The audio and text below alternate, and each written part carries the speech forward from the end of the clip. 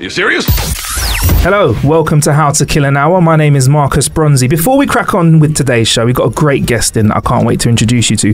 I just want to say congratulations to our competition winner, Alexander Walker, who has won himself a Steelbook special edition copy of Just Cause. The latest edition of the Just Cause franchise has come out, and yeah, that's going to make its way to you. If you want to get involved in more competitions and such, all you have to do is head to howtokillanhour.com/news, and you can join our mailing list, and we'll let you know when we're giving away more cool stuff. Now, today's show, I'm very happy, and I'd like a round of applause from myself and you, Billy, for Mr. Jon Bentley in the building today. How you doing? Oh gosh, right, most flattered. Thank you very much. Thanks for coming down and joining us on the show.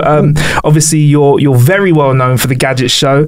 How's things going with that at the moment? Are you in between shooting? Are you shooting or not at the moment? Well, we're just started last week shooting for the series that's coming back in April, which is either Series 31 or Series 29, depending on whether you count the World Tour or not. So, which is an awful lot of programmes, actually, one way or another. I don't think there's any show out there that I know that's been running for 30 plus seasons that isn't like a soap. Well, Top Gear, I suppose. There you go. They would. Funny you should say that, though, because you do come from a car background, don't you? You are a petrol head, a car fanatic? I've been fortunate enough only to work with my childhood interests, basically. A car, cars and technology, and there are probably a few other things as well, but I've certainly got around to working with those. And I used to do the car programme, Top Gear, many years ago, in the dim mists of history. Yeah, yes. Is it true you worked at Ford? I did work at Ford. My first job after college was at Ford. And it was actually pretty dull, though, unfortunately, and I expected it to be all involving lots of cars on a day-to-day basis. It wasn't really. I just came up with a lot of figures and worked in finance and product planning, I think it was, and we counted the number of windscreen wipers required for various cars in various places and things like that. It was good, but you never really saw a car. So that's why I applied for the job on Top Gear and got it being a researcher. Right, so you started off as a researcher on Top Gear, and what was it like that? Because this was the Top Gear of old, not the Top Gear that we currently have. This was a very early version of Top Gear. What was it like? It was good fun because it was with cars right from the start. It was just so much more fun working in the media than for Fords. And I set out. I did criticise it quite a bit when I went for interview, and I wanted it to be like the then car magazine on telly, in the sense to be more critical, more humorous than just the very straight show it was perhaps when I joined it. And over the years I gradually got in a position to make it more like that. But it was always, from my point of view, I didn't manage to make the break then to make it into being an entertainment show, which is what Jeremy and Andy did magnificently in the early 2000s. Yeah, because I reckon when people say Top Gear to me, I think of it less of a car show, but an entertainment show that just cars are the, excuse the pun, vehicle for moving things forward, right? So as that happened, and even like you said, that kind of happened after you on the show, were you quite happy to see that happen? I was brilliant. I think it was fantastic. Yeah. And because we'd often talked about doing it in the studio, but they actually got round to doing it and getting it all together. But it was almost, because I think it was almost on the point of going away, I think, and the control of the BBC as well. He wanted to reinvent it, brought Jeremy back, who'd left it, and they reinvented it brilliantly. Great stuff. And are you still into cars quite a bit then? Yes, I am. I mean, last year I was writing a book about them for the future of the car, which was a foolish thing to say yes to doing, because the timescale of books and the timescale of the future don't necessarily fit together terribly well. But nevertheless, it enabled me to find out quite a bit about where they might be going. Yes. So, Future of the Car Part 1 is probably what you're writing, because I think it's going to be an ongoing series, isn't it? Really? Yeah. What is it? I mean, the good thing is that they are changing in a way, more rapidly than they had been doing in the 90s and the early 2000s, where basically they just got heavier and safer and got more kit in them, but they hadn't really changed very much. But now I think a lot of the changes are overstated, in the sense that we won't actually be entirely electric powered and entirely autonomous by whatever year somebody's plucking off the shelf today. But there are nevertheless massive changes around in cars and transport, which is great fun. Yeah, I mean, we're very interested in how technology in cars is just going to help the everyday use for us, because I know there's like loads of really cool features and stuff, but we're kind of thinking, how is the electric vehicle going to integrate into everyday life? And I think the next key change is going to be the actual everyday car that gets presented to us, where we're like, oh, I can actually just take this and maybe drive it around all week and charge it up at the end of the week. How close are we to kind of that real easy and affordable consumer car. Do you reckon? Guess why? I don't know whether electricity really is going to be the answer, or whether there might just be an electric phase and then a hydrogen phase after that, or something else. Probably won't be compressed air or nuclear or anything like that, but it certainly, I think longer term hydrogen, because there are a number of problems with batteries in cars. They're very heavy at the moment, unless there's another revolution just around the corner, which there isn't yet, it doesn't appear. They makes electric cars really suitable for short journeys around town, for example. But once you start, there's that issue of the long journey. Could I drive from Birmingham to London and back again in anything much? In a very expensive Tesla, yes. Anything else, probably not. Yeah. And then you depend. Is there going to be a charging point where you get to? Is it going to be free? And then there's the matter of charging point etiquette. So you leave it charging, it's already charged. People are going to come and get really cross with you and pull your windscreen wipers off. If you've left it there charging for hours, you're taking the space and things like that. Exactly. I mean, I get annoyed when my phone's charging and somebody unplugs it and starts charging their phone. I'm like, hang on, I'm only at 80%. I'm not 100% yet. So there's all sorts of like drama that can be caused around sort of. I can imagine two people fighting over a charger for their car. But I think for lots of driving, I think electric cars work really well. And also we'll get into that. The whole point is that electricity is everywhere. And actually it is already everywhere now. So it's not a question of building another infrastructure of any sort. It's just a question of making it available so that wherever you stop, wherever you park, you get used to plugging it in. And that means whenever you come back to your car, it's going to be charged. That's the sort of idea where it will almost work for maybe 60 or 70% of drivers. So you reckon when we get to the point where it's kind of like, I reckon when you came into the building, if you needed if you need to plug a USB lead in for anything, you kind of know you're going to find one. And is it that kind of feeling that you reckon we need to get to, that kind of balance of number of access to chargers? Yes, I think so. And where it means even if you park at the zoo, or if you go visit the zoo, or you go to the cinema, you expect there to be a charger there, so you'll automatically be charging your car up. And they'll probably throw in the power because they want you to go to your that cinema or that attraction. You know what, that'd actually be a good sell, free charge while you watch the film. I'll take that. Yeah, that'd be wicked. So what else have you kind of been learning while you've been writing this book? Because this is a really interesting area. It's good topic. One thing I'm reassured by is that old cars, I think, have a great future. Good. Because I think almost if everybody isn't using petrol anymore, if everybody isn't, it's almost like film, like the parallel with film photography. Because back in the 80s and 90s, people used to talk about it's terrible, we're going to run out of silver, and when you're not going to be able to take photographs anymore. Then along came digital photography. All of a sudden, that became an enthusiastic minority niche, and you don't have to worry about that anymore. There's plenty of silver to go around, and I think it'll be the same with old cars. You won't have to worry so much about causing pollution with them, say, or you won't have to worry about whether there's enough petrol to drive them, or simply because you'll be in a small enthusiastic minority.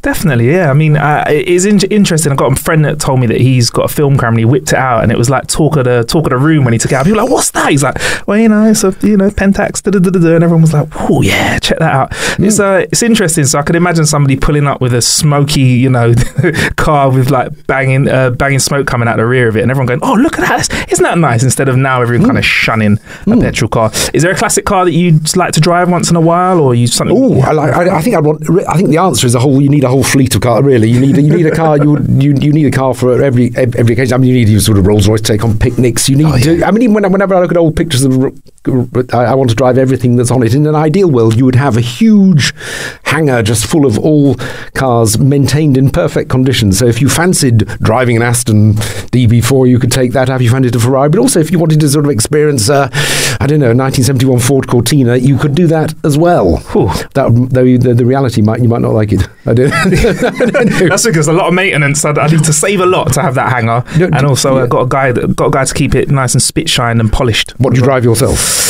For me at the moment, I drive a range of cars actually, because I'm quite lucky because technology is moving into cars. It's quite interesting here at How to Kill an Hour. That world is colliding with us. So recently, I've actually been a Toyota GT86 actually, which isn't a very techie car. It's a very tactile car. It's a very tactile car. I feel like it's very welcome to How to Kill an Hour, the car show, by the way. I feel like it's a motor vehicle. Like when I got in it, I didn't feel like I was in a spaceship. Certain cars you get in, it's got, touch screen here, it's got lights over here, you can adjust the seats and stuff. I reckon you get in it, and when you put your foot down and you just hear the grumble of the engine, I just feel like, I'm here to go for a nice drive in this. That's good. Well, it's a lovely sound. We're in the blue edition as well, which had a nice sports pack on it. Great drive. Why don't they put CarPlay in there and Android Auto, which is one of Toyota seem to be resisting that? Yeah, it's it's really interesting. It's kind of got this halfway CarPlay. So you plug your phone in. It's got its own thing. Yeah, you plug your phone in and you get a bit of display. But CarPlay needs to go in every car, I reckon, because it's a great concept and it just works. Do you think it's because they want to own your data? Do you think it's because Toyota want to know where you've been so they can sell something to you? Or maybe they're just worried about something else? I don't know. It may be that, or it may be the cost of having CarPlay in the vehicle. We don't know the licensing cost. Exactly. We don't know the deal that Apple are brokering, but we do know that they have some of the most popular handsets in the world. And if you put CarPlay in your car, you're not going to put off customers. Do you know what I mean? So maybe the deal with licensing, Apple are saying, hey, you got to give us a good piece of the car that you're selling for that. So yeah, it's an interesting conversation. They could give you the option of paying for it as the customer, though, couldn't they? Yeah. Actually, therefore, I think it's because in some ways it's very advanced. I mean, they're plugging the hydrogen thing. Yeah. Very. I mean, I think there's sort of a long way to go.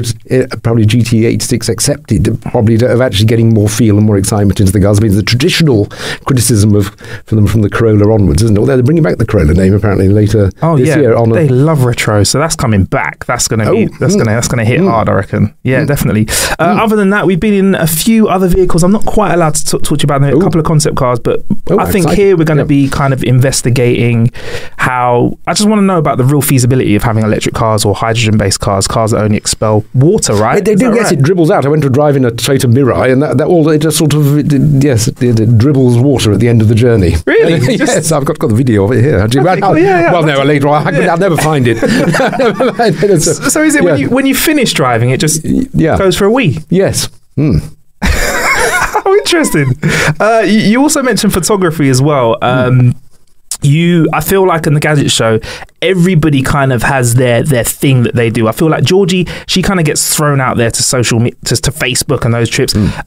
Otis kind of gets the life scared out of him in whatever way possible. He's always got to break a world record. And I feel like for you, photography is one of the things. One of the things I'm interested. I'm interested. Yes, I used to do a bit of that as a child as well. Obviously, many years ago. And I sort of become a bit of a born again. Actually, I became a bit of a born again photographer when I started writing car articles for newspapers. And the first thing they asked was, "What have you got any pictures to go with it?" So I had to go down. That was early 2000s. It was just the sort of cusp of film to digital. So if you were doing an article for the Evening Standard, they would want it on digital. If you did one for a magazine like Top Gear magazine, they wanted transparency. Okay. So I had to go and buy a scanner, which I've still got. Although it's actually amazingly still working. It's very so you take the film, get it processed, and then scan it in and email it off for the paper. That was when that was changing. Yeah, 2002. Gosh, that sounds foreign. I don't think people would even, like young journalists would even be aware of that now. You'd have to go through that. Well, and then before that, I suppose all those people loading films in bags and processing them in bags at football matches and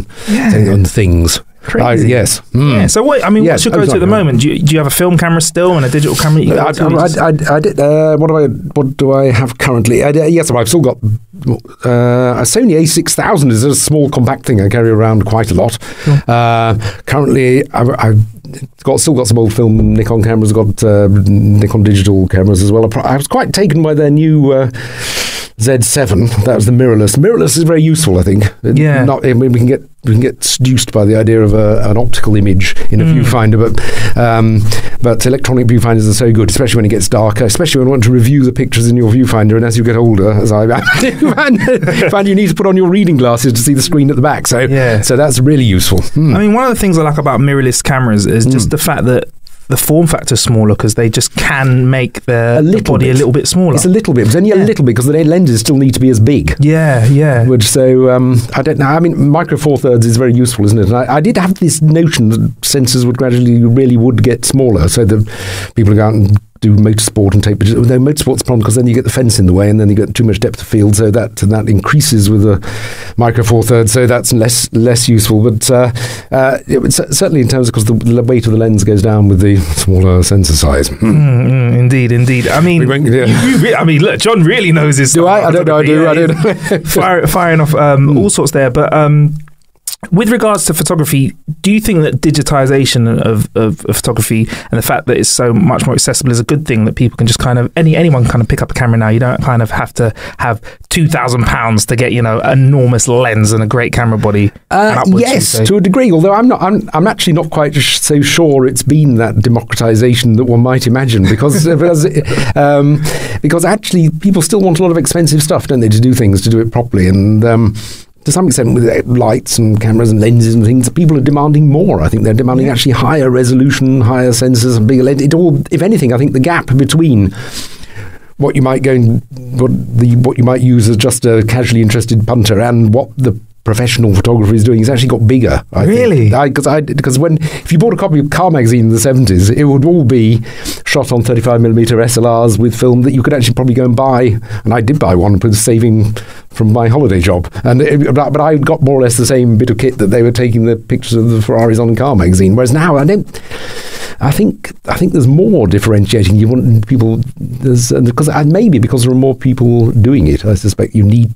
So, or is it just because standards have risen in a healthy way and things become more specialised? Maybe, yeah. I mean, look, you're surrounded by lots of things. You've got these microphones and stands and everything. Whereas, it's got it all. eBay's a great thing, got it all for a knockoff price. Yeah, no, you know what? That's a very good point, actually. Yeah, I mean, as people want to kind of specialise in stuff, I suppose there is.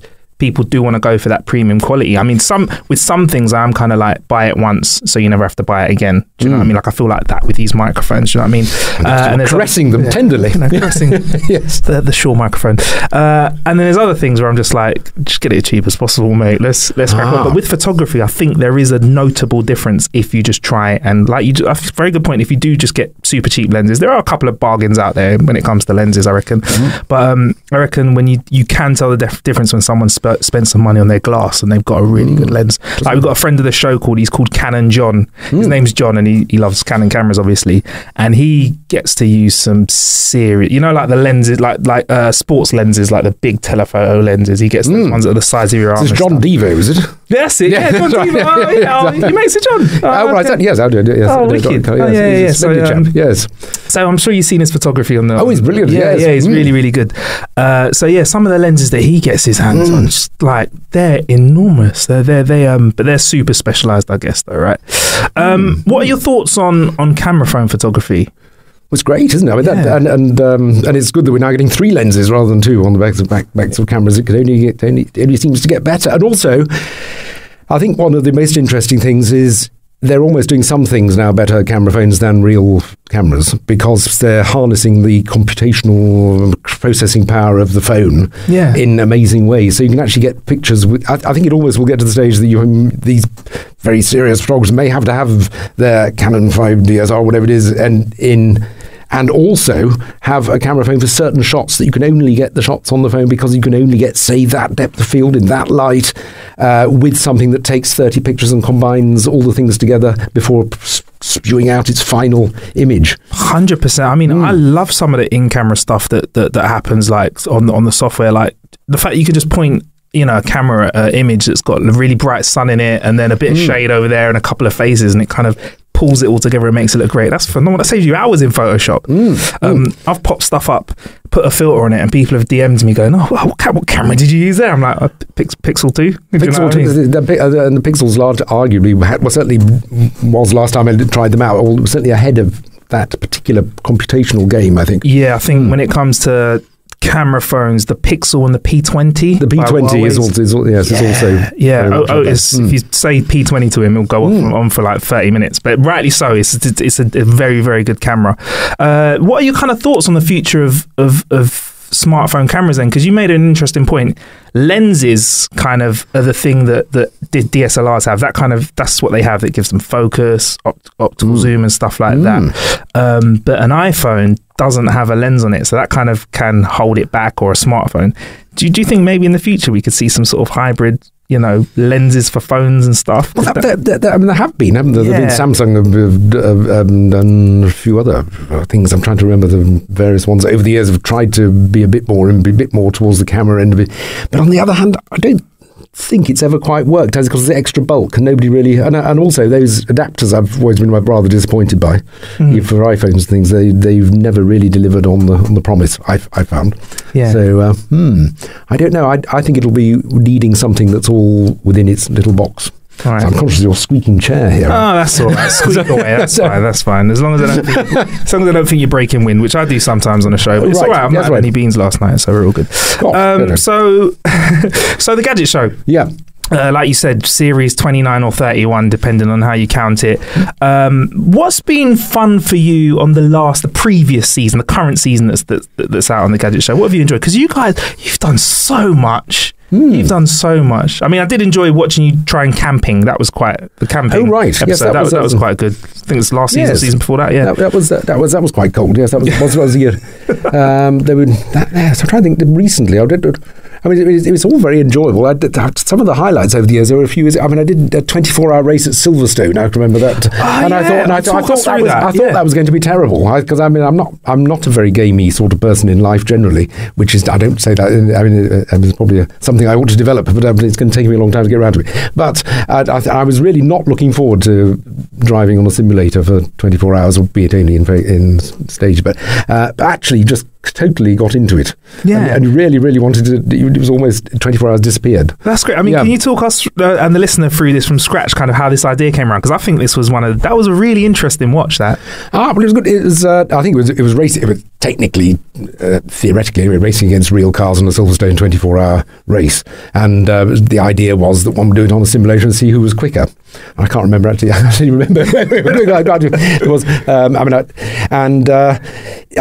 I was just not looking forward to it, but and I'd done a little bit. I think it was called R Factor. I think the game was. I don't know whether it's still around or not. I don't know. It's probably been supplemented. It was quite a few years ago. Yeah. So just very enjoyable. And it was one of these chairs that moved a bit, and you had obviously the 3 monitors and quite a bit of tactile feel to the steering as well, which is surprising. Did you knock back a few coffees that night then? No none at all. No caffeine. Probably some, okay, actually, cool. but not a notable amount of. No. Well, you're quite full of beans anyway, so I don't reckon you need too much coffee if you're trying to do an overnighter. So what can you tell us about the forthcoming season of Gadget Show? What can you let us know about, or give us a little inkling? Oh, I'm doing a podcast. For the second time on the programme. The first time was in 2006 with a laptop and a microphone. But this, that's why I need to be taking notes of all your equipment.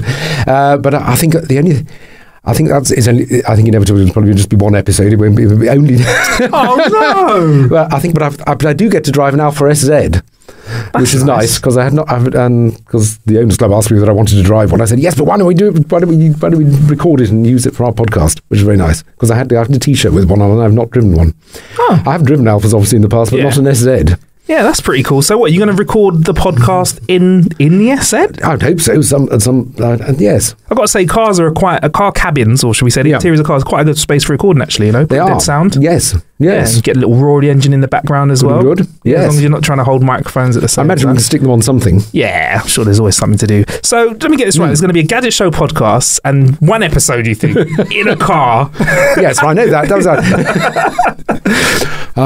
Yes, and I did think about it. I can't remember what the other. Craig is supposed to be learning a language, but I mean we've been there before with learning languages with apps and things, and not usually terribly successfully. And Craig, the very scouse Craig, learning another language. That's going to be great. Hearing a Liverpudlian accent, trying to learn another language. Do you know what language he's going to be trying to learn? No, please say it's Chinese or something. That'd be great. Mandarin, please tell me. That'd be amazing. Konnichiwa. Great. Yes. Anything else you can tell us? I'd love to squeeze what I can. Yes, I know. I ought to know. But I don't think, honestly, they've decided many things yet, which is slightly unnerving. I've done tests of AirPods and tests of their rivals, none of which I found to be quite as good. I don't think. But what's your take on headphones? That's quite interesting. Headphones, I prefer the classics. Over the years, Well, yes. I mean, because they're such good value, aren't they? All these wonderful the Sennheiser HD25s, the Grado SR60s, the Bayer Dynamic DT150. Those big things are perfect for studios. They're lovely. Talking dirty to me. This is my kind of talk. Thank you. Cheers, John.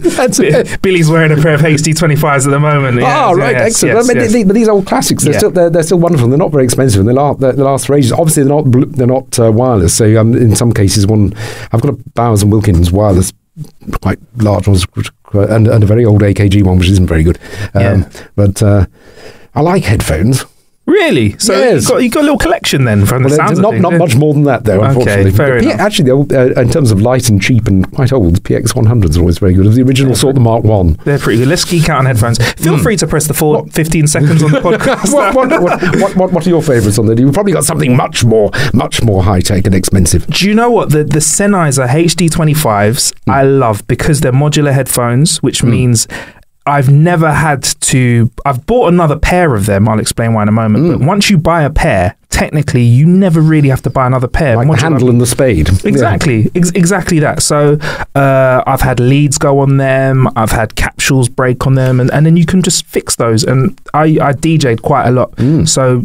there's a lot of wear and tear on headphones. You had the coily lead. You get the coily lead, that's it. You get the straight lead. You can get different coloured pads as well. Yes. I had the suede ones as well, so it's quite nice on the ears. So you could pretty much change any part of the headphone for fun or when it breaks, because headphones really like that wear and tear of putting it on your shoulders, leaning on it, wiggy, all that stuff. That kind of breaks the headphones, right? So I love them. And I had to get a new pair because someone nicked them. And that just proves they're really good headphones. I think I left them in a DJ booth for a couple of hours, came back, they were gone. But that's what the DJ game's like. Have you been tempted at all by the HD26? Should we go? Should we do it? Shoot. No, I don't know. I haven't really. I've only tried them briefly. I've never. Great frequency response, but I think for me, I'm like, if it ain't broke, don't fix it. They don't look quite as tough, and they might be. They might exactly. Yeah. I think it's the hardware of the headphone as well. Oh, and the great frequency response as well. You get really good bottom end for a really small capsule, which is hard for a small capsule to create bass, as you know. Or if you do not know, now you do know. So yeah, that's my go-to headphone, and my everyday walking around headphone is probably Apple. The regular wired earpods, because we mix down the show for people that listen to podcasts. So we mix down the show wearing those because most of the time, because obviously that's what people are listening to them in. So do you know what I mean? Kind of makes sense. It's got to sound good in those headphones over everything else. Yep. And for the gym, I use Powerbeats 3s. Right. They stay in your ears. And again, like the tiny little headphones, but the way that they're held into your ear, you get a really good bass response off them as well. And that's the hardest thing to replicate, I think, when it comes to headphones. So yeah, how about you? I mean, what's your walking around headphone then? Well, probably it is. I mean, I do use the Apple the ordinary standard AirPods with the phone. But one thing really still irritating, because when I go for my walks, I can't get data, so I can't get live radio on my iPhone, which is always podcasting's where it's at, John. Well, I do. There's a lot of that, but there's also so I have to carry around in the car. I have to carry around a small portable radio with some Sony earphones, and you do often find sometimes I haven't actually got the required now adapters for. I've always found I haven't got something I haven't got. Yeah, you need the little. I call it the umbilical cord for the iPhone, sort of the adapter that changes the lightning to the 3/4 inch. Yes, not 3/4 inch, 3.5 which irritatingly has its own DAC in it. Isn't that irritating? There's one in the phone, but they isolate the one in the phone and I've chosen to put presumably a very similar quality one, I think, in the... I don't know whether it's... but at the moment, the iPhone is still sufficiently convenient to package that would still go... You still continue with it in spite of all those irritations. Yeah. I mean, to be fair, the AirPods, I think they're all right. I mean, for the size, the battery power that you get for them, they're all right. The AirPods. The AirPods are very good. AirPods, very good. So yeah, you may have fast forwarded a few 15 seconds there to get for us geeking out over sound there. But yeah, that's pretty cool. So we were talking about future things coming up on the Gadget. I'm squeezing you, John. I know, and I'm just wondering what are you allowed to tell us? That's the real thing. No, the problem is I don't think they've decided yet. Yeah. Okay. Yes, the few meetings. Well, that's quite interesting actually, because we spoke about this before you press record, and the format of the show's changed, hasn't it? And it feels like it as a viewer, you're doing a lot you're recording a lot of content closer to the actual transmission date than before. You'll still do key events like E3 and conferences and other key bits of stuff that you record at another time. But I feel like it feels liver, closer to the time of gadgets coming out when you review stuff on the show. I think so. I know there'd be things like OLED TVs and things and stuff. I would have tested those, but I don't know whether that incorporates those micro OLEDs, which I'm not quite sure what the difference is. Actually, do you know? I don't think we'll go into it. There'll be another fast forward in the 15 seconds. Yeah, but we might spend an episode talking about it in the future. How much do you know about what the other guys are doing in the show? Are you generally surprised when they're like, oh, and Otis has been off here and Georgie's been off there? Do you kind of have an idea of what you guys are getting up to? An idea, but maybe not as much as one should. Oh. But certainly by the time we get to the studio, I've got an idea. No, we haven't actually watched it all before, so we can discuss it. That is good, yes. By the time they press record, you definitely know what's going on by the time the script's rolling. I just realised we missed something on Top Gear, actually. Is it true you got a corner named after you on the track? Yes. Yes, I do have a corner on the track, yes. How does that feel? Oh, I feel deeply honoured. It's a great privilege. Yes. That's a great privilege, yeah. Yes, I think it was, yes. Well, I think it, yes. Well, it's nice. It's quite interesting. I wonder what the Top Gear is going to be like in 20 years' time when everything's electrical, when there's electrical vehicles. But one thing Tesla's proved that electric cars can be huge fun. I mean, so there's no problem with that. Whether they're huge fun, they're not necessarily very good at sustained lap performances, which they tend to overheat. Because I think what the great Tesla trick was to realise that you could stress all the components out 2 or 3 or 4 times what they should be, because you tend to only go 0 to 60 and then don't chill. You don't go 0 to 60 and then 0 to 60, 0 to 60, 0 to 60, 0 to 60. So you kind of found a little burnout point there at the car. But you do on the track. Yeah. So you're going to get onto the second lap, more or less. Did you get to go around the track a few times then? The current Top Gear track, no, but I used to go. I've gone around old tracks in the past. Yes, I quite enjoy going around racing. I'm not very good. I don't have a competition license, but I do. I did. One thing, trying to think, various cars have surprised me on tracks over the years. Most surprised me was Aston Martin DB6. It was now you think it's going to be like a lorry, but it wasn't. Is it not? No, pretty live. That was nice. that was where was that? No, it wasn't Cadwell Park. It was all Donington. Yeah. Anyway, All right. So, what do you get up to when you're outside of the Gadget show and you're just being John, who's not having to look at all things new in the world of tech? Are you still quite into stuff, or do you like to have a little break, a little detox? You mentioned walking. Oh, well, only just wandering around. There's not then up and down, short walks in the countryside. Go to the shop, get some. No. Seriously, I do. I still like going around with maps and doing and all that sort of stuff. Okay. But other things, I'm not sure. Not sure. I don't have many interests. I haven't actually got round to doing anything with. I'm terrible at reading things like the FT and the Economist and things, because I think probably making sense of the world is my hobby, to try and do so. I think we all can relate to that at the moment. I think that's the general consensus across the UK, is we're all trying to figure out what the fuck's going on here, John. But when artificial intelligence is good enough to deal with economics, it'll be brilliant. Yeah, and we can just chill out until Skynet takes over and runs things for us. What's coming up then for John, and what can we look out for then? What's coming up for me? I've still got to get this book finished. So that's going to be once it comes back from the editor. I've done the first draft, and so then I'll have to redo that and change everything that's changed. Yeah, so that's going to be that. Plus the Gadget show is going to take most of this year. I do the odd bit of scribbling as well for the Amateur Photographer and Classic Car Weekly. So and between all that.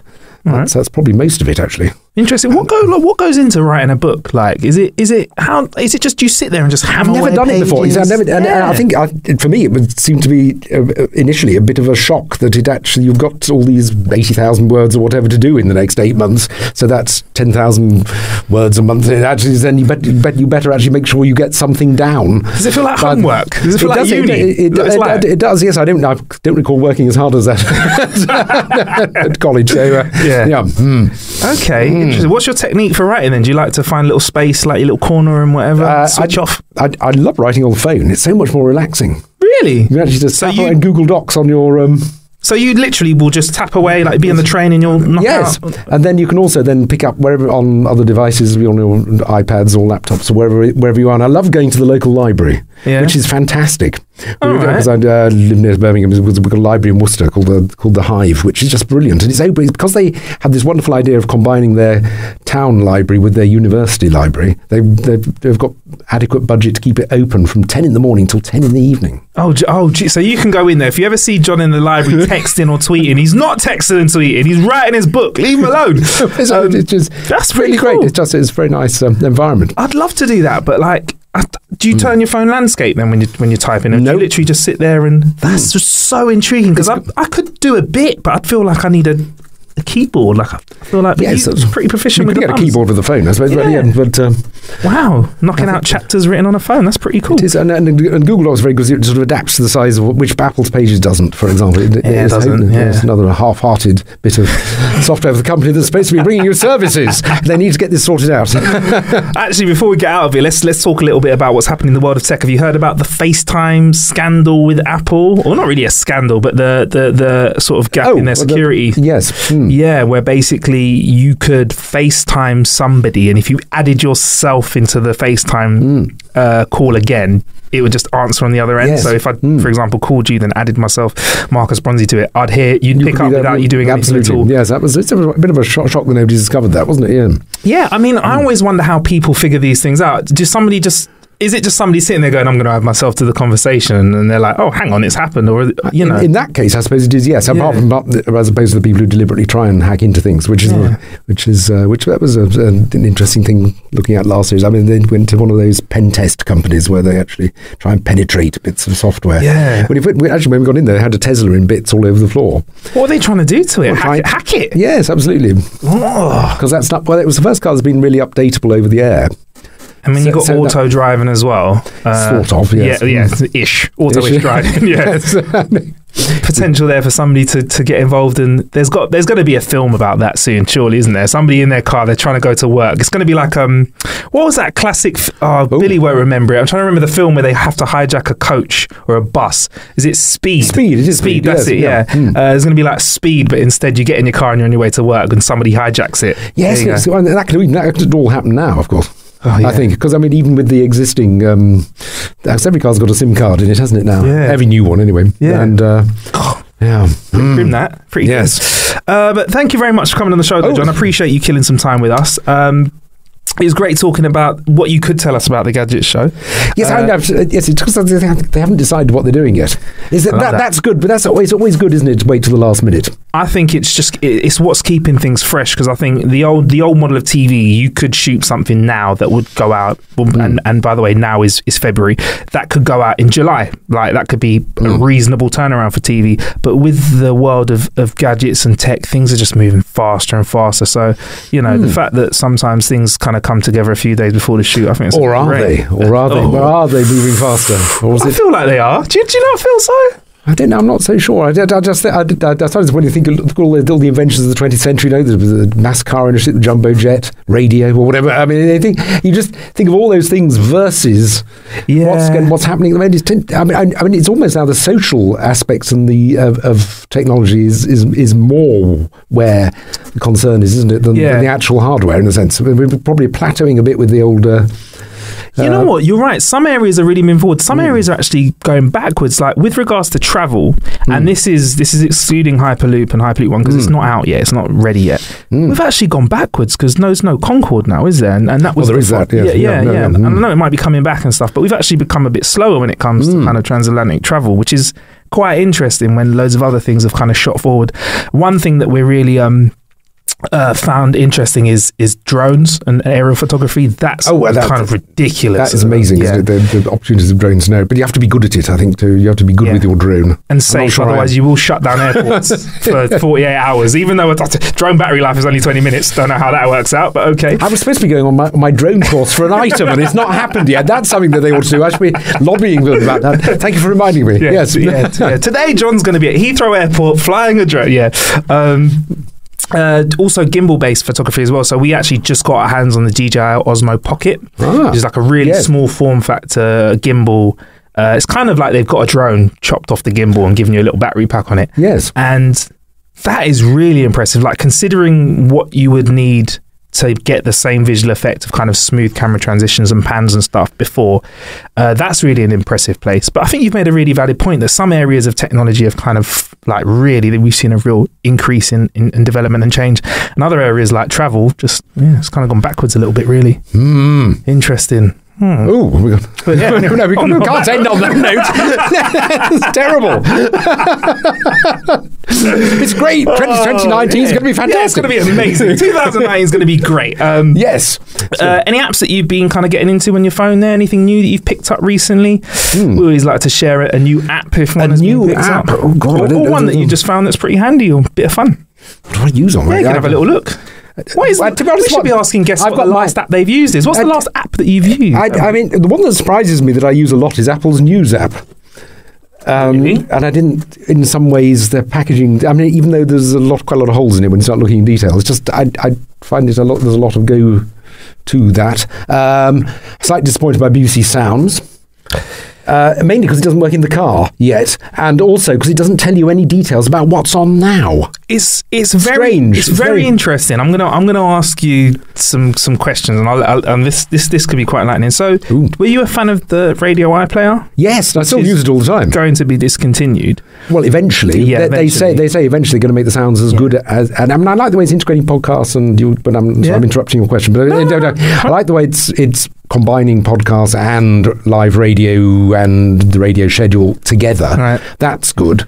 I did find it very limited in what it can do. But you were about to ask me something there. I was just going to ask, what do you think it could do to make sure that you get all the best of what it's trying to bring to the table and still have all the essence of the radio iPlayer? What do you think it needs to... It just needs to have everything that's in the iPlayer and all the other things. Simple. I don't understand quite why it doesn't. I mean, presumably they haven't developed the car interface yet. They haven't. They do say they're going to. Why you don't get all the program information, I don't know. You seem to get it, and I could be wrong because I haven't looked into it for the last week or two, but certainly when I looked last, it didn't tell you. It just gave you the headline of the program without any details until the program had finished, and then all the details appeared. Why was that? Well, I'm going to say I'm a little bit in the know, so I'm going to say what I can. So basically, the metadata that you put in. So, like, say when we upload a podcast, we upload the title, the show description and stuff. When you do create new apps, you have kind of new back ends that you kind of have to put in that data into.